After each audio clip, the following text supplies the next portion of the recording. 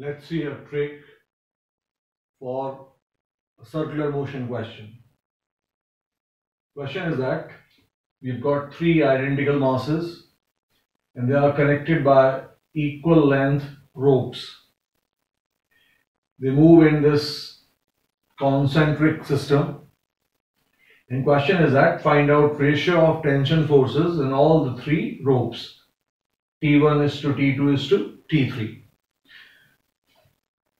With proper method, it will take around 2-3 minutes.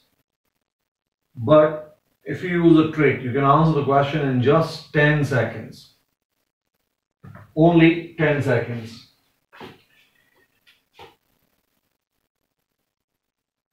If somebody uses the proper method, then that would say what? This T3 will provide centripetal force that will be m 3L omega square. Let me just give you an idea of proper method and then you will learn the one line method. So T3 is what? Centripetal force. That is what? M R omega square. R is what? L plus L plus L. When you go for the second mass, net force on the second mass is T2 minus T3. Tension force in the second row minus tension force in the third row. And that will give you T2 minus T3 as M into 2L omega square. And finally, for the first row, tension is T1, this tension is T2, and therefore net centripetal force on the first block is T1 minus T2, which is M into L into omega square. Now T3 is known. What is T2? You can calculate that. T2 is coming M2L omega square plus T3. That is M into 5L omega square.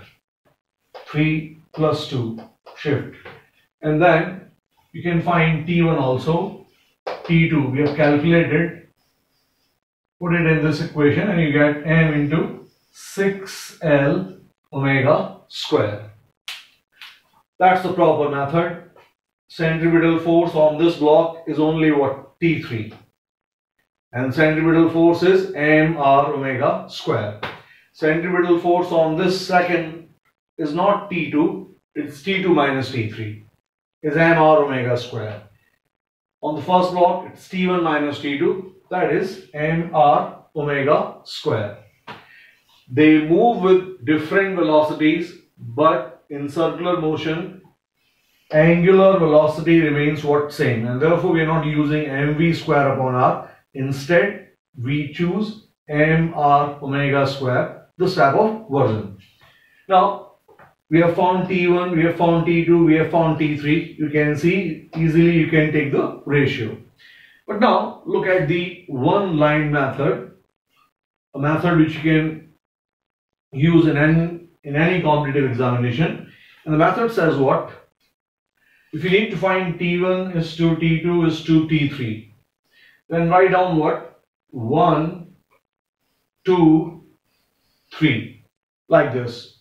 1, 2, 3, starting from this 1, 2, 3, and then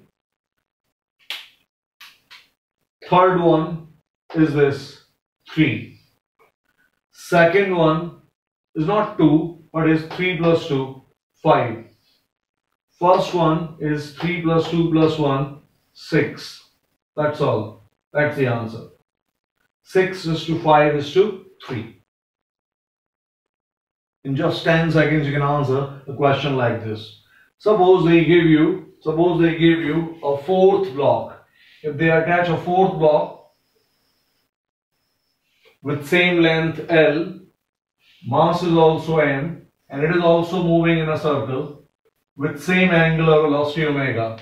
If they ask you find out ratio of tension forces 1, 2, 3, 4, then you just need to do what? Look here. In 10 seconds, we need to find T1 T2, T3, T4. That's what we need to find. So we'll start with what? 4. Then 4 plus 3, 7. 7 plus 2, 9. 9 plus 1, 10. That's the answer. 10 is to 9 is to 7 is to 4. So you can see the proper method also, but in competitive examination there is no use of this thing. You can directly use a trick, but remember this trick is valid in this form if you have identical masses M, M, M. In the other part, all these ropes, they are of same length L. In that case, you can find the ratio with the given trick. Note down this.